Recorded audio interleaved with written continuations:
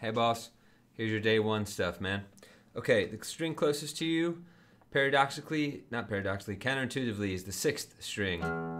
That's also your low E, and the string furthest from you is your first string, that's the high E. These are the same note 2 octaves apart.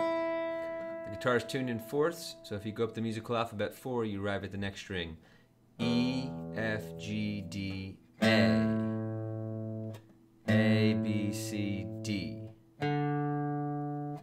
D, E, F, G. This is the one exception. It's a third. G, A, B. And then B, C, D, E. So start with your right hand warm-ups. Play each string 4 times with downstrokes, etc.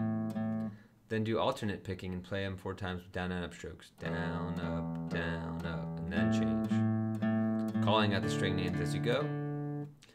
Then you can practice just downstroke strumming. That means all 6 strings. Not too tight, not too loose. Add the upstroke. You go back to the downstroke. See if you can just do the upstroke. That's called a shuffle, like this. And back to everything together. Just kind of segueing between those 3 rhythms is smart. Let's talk about your left hand a little bit. Now you're going to play your minor pentatonic scale on all 6 strings. You just trace the dots, except you skip 9 and you play 10 to 12. And 12, of course, is your octave fret. So all the open notes hit their octave at the 12th fret. So take your first finger and play the minor pentatonic.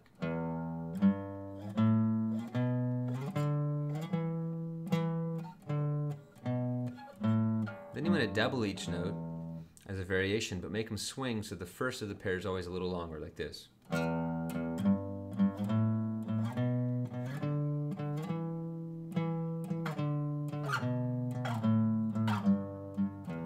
that in all 6 strings.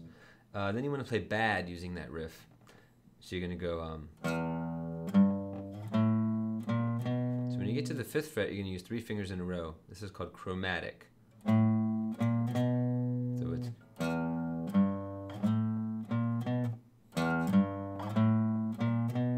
Make it a blues and just modulate to A by shifting down to the next string.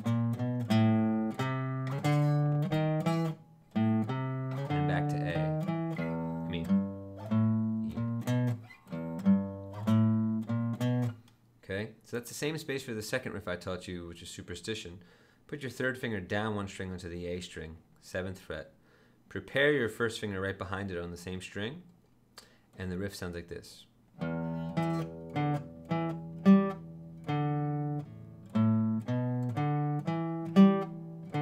Start it over.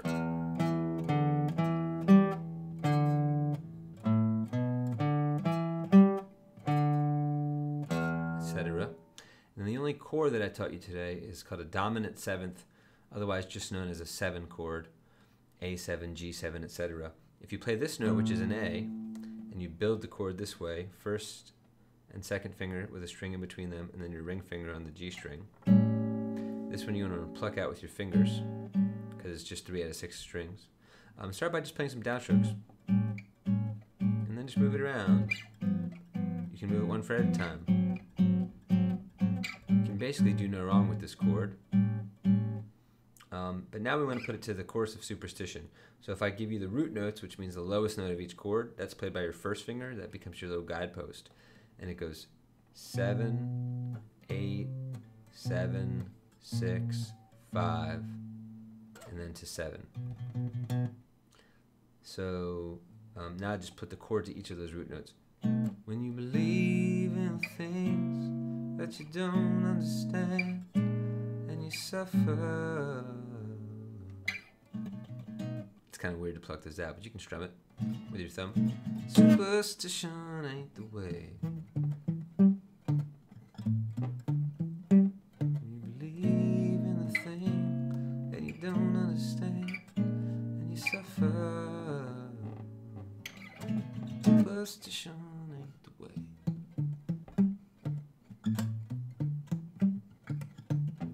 All right, dude. Have